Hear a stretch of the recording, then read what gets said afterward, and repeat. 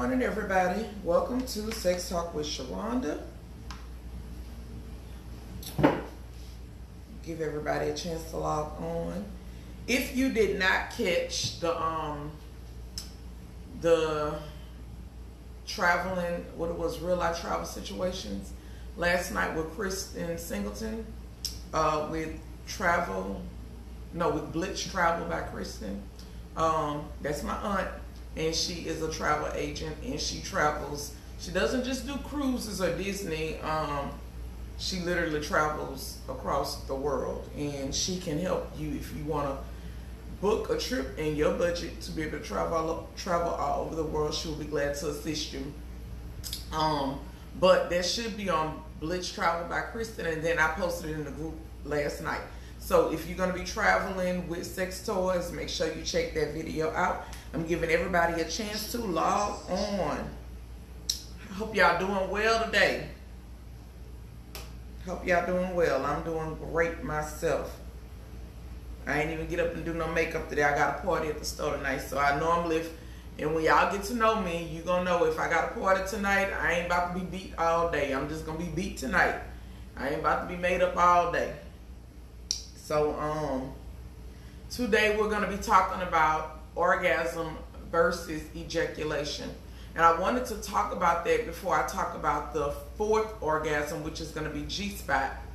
And we're going to actually talk about that on Monday. Tomorrow we'll do a review for all of the people who are playing catch up. But today we're going to be talking about orgasm versus ejaculation. And we're going to talk about the difference between the two, because a lot of times people feel like if they don't ejaculate, they didn't have an orgasm, and that's not true. So we're going to talk about that, because those are two totally different things. Orgasm and ejaculation are two different things. A lot of times the reason we feel like if we don't ejaculate, we didn't have an orgasm is because we're comparing ourselves to men. Because when men have an orgasm, the end result is ejaculation sometimes. But we're gonna talk about what a dry orgasm is, because some men actually have an orgasm and they don't ejaculate. That's called a dry orgasm. So we'll talk about that. We're gonna talk about the people who actually cannot have an orgasm, meaning that no matter how much you stimulate them, medically they cannot have an orgasm. Meaning they always feel like they're getting right there to that point and then nothing happens. And they feel like, I felt like it was about to happen. I felt like it was about to happen, but it just never happened. We're gonna talk about that, because that's an actual medical term, and we're gonna talk about that. So, thank you, honey. I have to say that because sometimes people think that, girl, they think you robots and you got to get up every day and do the whole, I get up every day and I say, okay, I'm going to get up and I'm going to look decent today. I'm going to comb my hair, wash my face, and do all this and that, the other. But sometimes people have you up to an expectation. Baby, you have no idea. Let's see. So, we talked about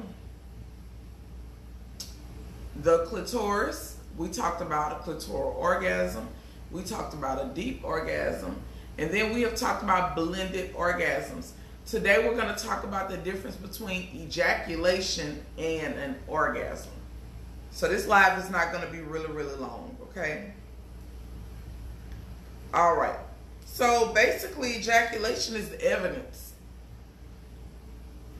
That's it. It's when our body releases. But I want to give you the medical term for ejaculation.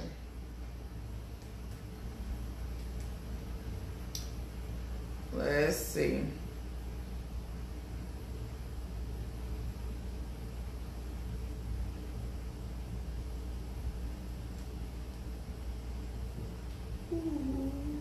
Give y'all a chance to get on. Let's see, ejaculation definition.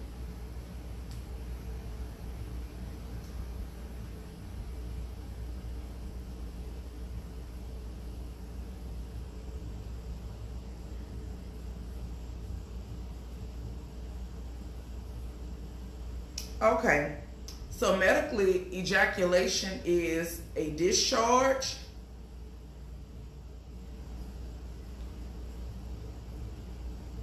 The medical definition is a discharge. To eject from a living body, eject semen in orgasm, discharge. That's what ejaculation is. Okay? So it's a lot of times as women, and I want to talk about this because it's a lot of times as women, we have an orgasm, but we may not necessarily have the discharge from it. Whereas with men, most times, unless there's something medical going on, they have the orgasm and they have the semen to show the proof of it. That's their discharge. We don't discharge semen, okay? But we do discharge fluid, okay? So yes, you can have one without the other. We are women. We can have multiple orgasms back to back to back to back to back, and yet there's no discharge of fluid. But it did not mean that we did not get excited. It does not mean that pleasure did not happen. It's just that we have put the word orgasm in such a small box. As humans, we have done that. And a lot of times people say, well, did you come? Did you have an orgasm? And we'll be like, well, it felt good and I enjoyed it, but I don't know. No, we have to be specific. Well, it felt good and I enjoyed it, but I did not have a clitoral orgasm. Well, it felt good and I enjoyed it, but I didn't have a clitoral orgasm, or I didn't have a deep orgasm. It felt good and I enjoyed it, but you made me have a clitoral orgasm and I was really trying to go for that deep orgasm. Or yes, it felt amazing and I enjoyed it, and I even had a blended orgasm from it. This is how we have to talk, so that we can explain to the people that we're having sex with exactly what's going on with our bodies. Because all they know is they get excited, they come, they ejaculate. Men will pull out and actually look. They will be looking for us to have the same body response as they have. And you have to educate them, and you have to tell them, sweetheart, I had an orgasm. I experienced pleasure. I climaxed. I just didn't have a clitoral orgasm. I didn't have, in other words, I received pleasure. Because a lot of times we have sex and it feels good to us, but we just don't have the orgasm, or we just don't ejaculate in the process. If you have any questions, please start sending them so when I go back through, I can read them.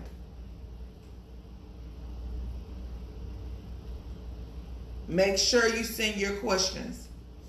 All right, so now we're going to talk about, it's called anorgasmia. I like to let I like to let Google say it, because I will fuck a word up.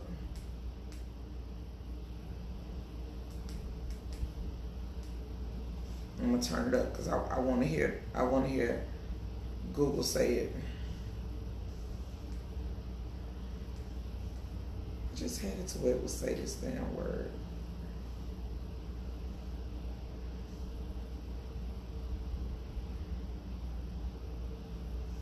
This is a sexual dysfunction which a person cannot achieve an orgasm.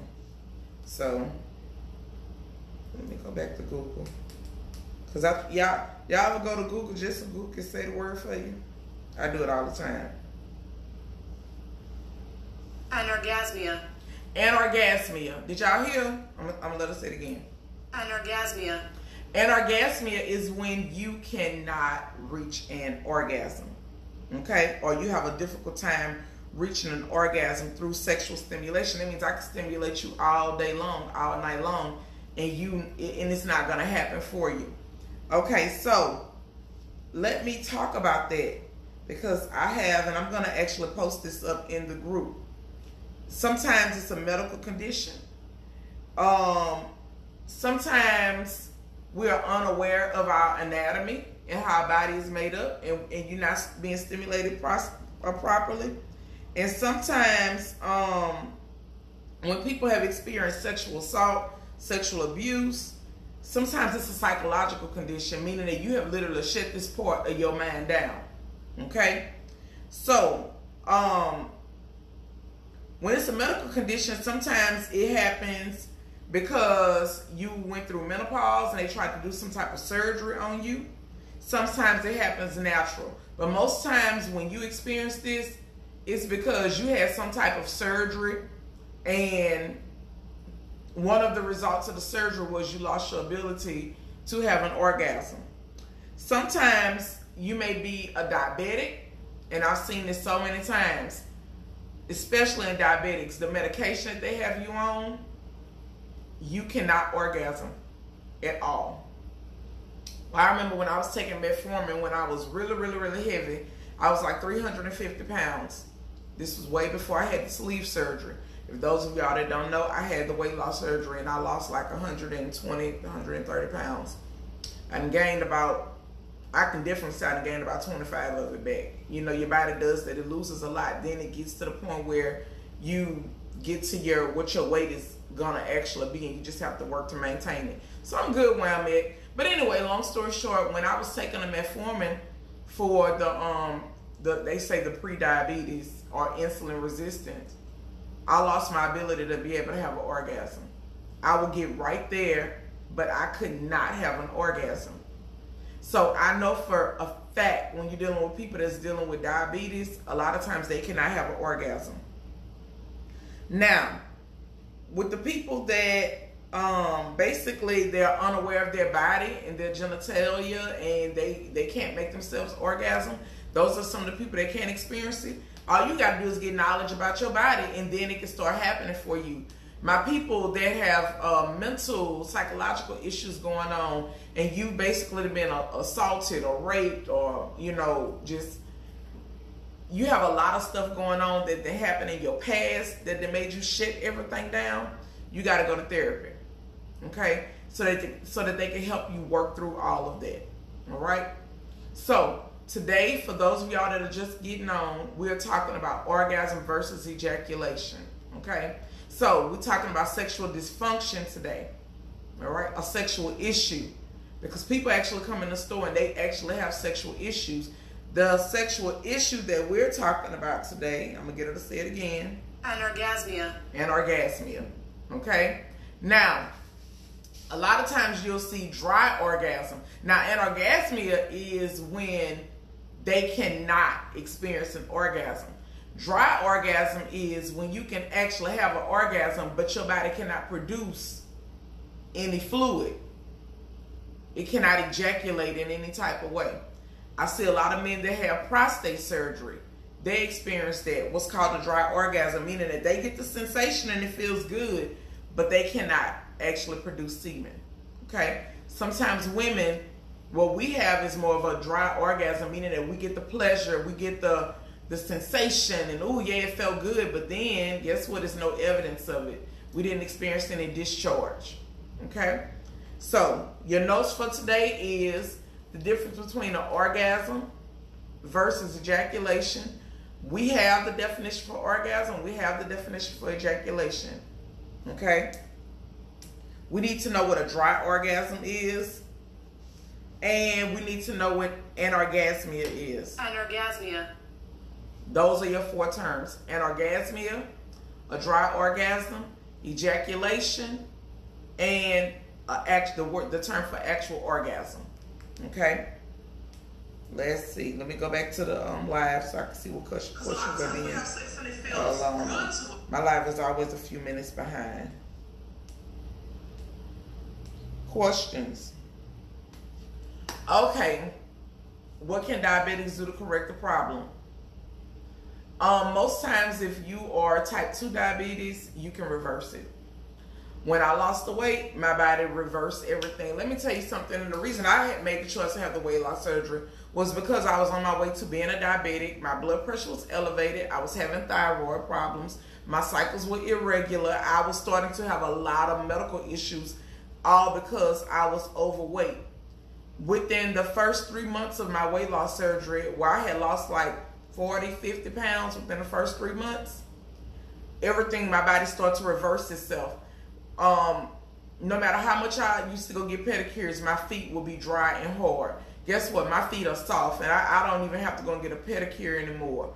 My skin stopped flaking. I stopped having bad dandruff and all kinds of stuff. So I just made a decision for myself to go that route to lose weight.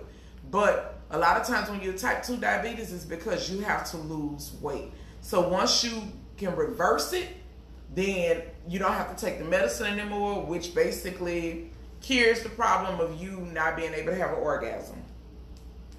Let's see. Okay. Having a C-section. I've had 2 types of birth. My 2 first births were vaginal birth. My last birth was a emergency C-section.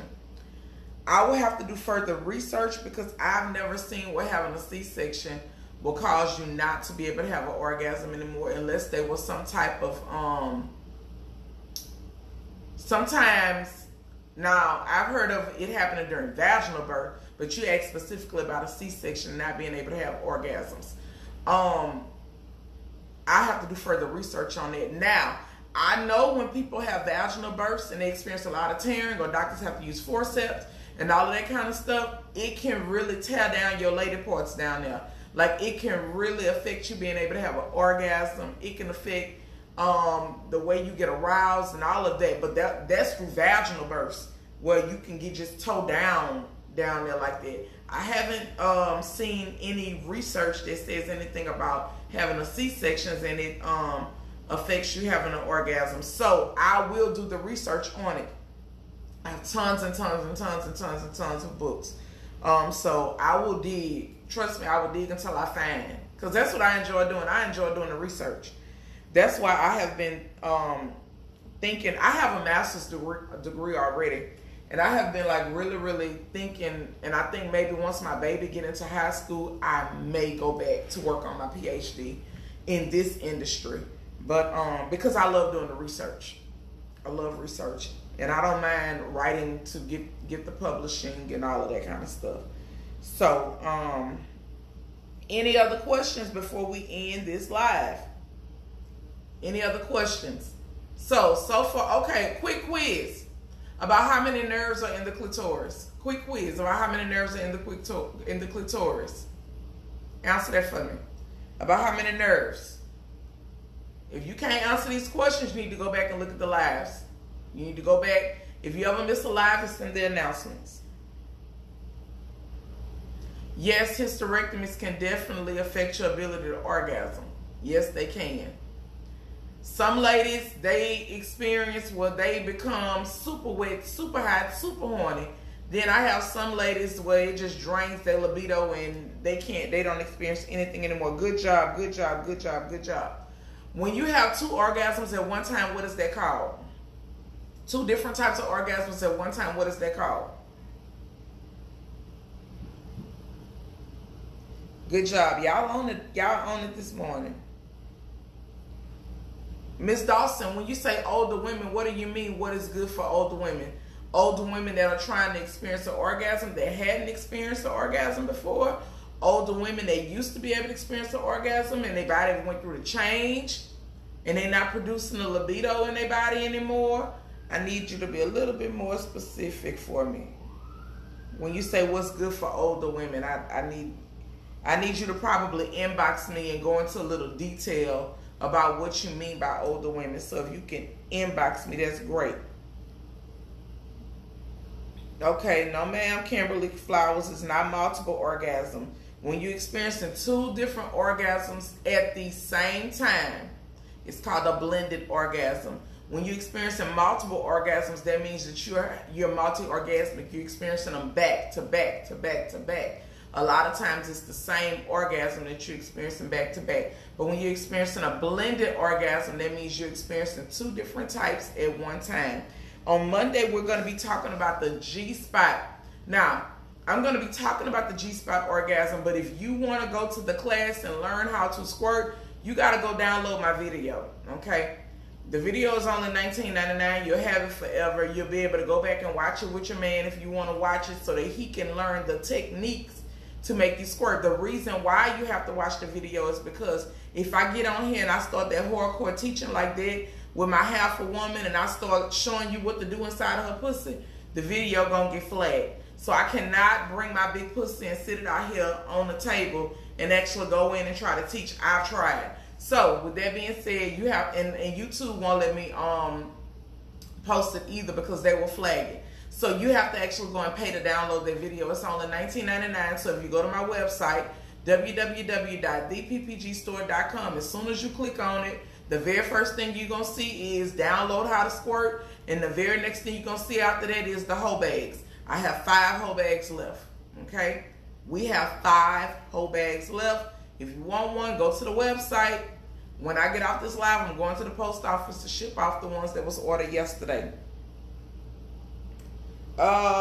With that being said, if you miss the lives, go to the announcements. I understand that everybody have to work. I understand that life is happening. And a lot of times y'all have shit going on at 10 o'clock in the morning. So that's why I post them in the announcements. You will always be able to go back to the lives. Another thing, if you report somebody comment on accident, you will be removed from the group. You can inbox me and explain it, that it was an accident. You didn't mean to do it. I completely understand, but the rules are the rules. I'm not letting you back up in here. Okay? You got to be more careful with your phones. Okay? I do not play about reporting content because I don't have all day to try to sift through what you meant and what you didn't mean and all of that kind of stuff. When Facebook notified me that you reported a comment, then I just go and inbox you the comment that you reported and the message that Facebook sent me. Let you know we enjoyed having you in the group, but it's not working out. Enjoy the rest of your time. I hope you come and shop with me at the PPG store in the future. I hope that you getting kicked out the group don't create no bad blood. If it do, then oh well, you wasn't my customer anyway. And I keep it pushing and you got to do the same. All right. So with that being said, this concludes Sex Talk with Sharonda. I will be here until 4 o'clock today. I will be working until 4 because I have to come back and actually host a party here tonight. I want to make sure I answered all of the questions. The only questions I had was about C-section and diabetic. I didn't have anything else, and y'all were responding, and a lot of y'all letting me know that y'all were late.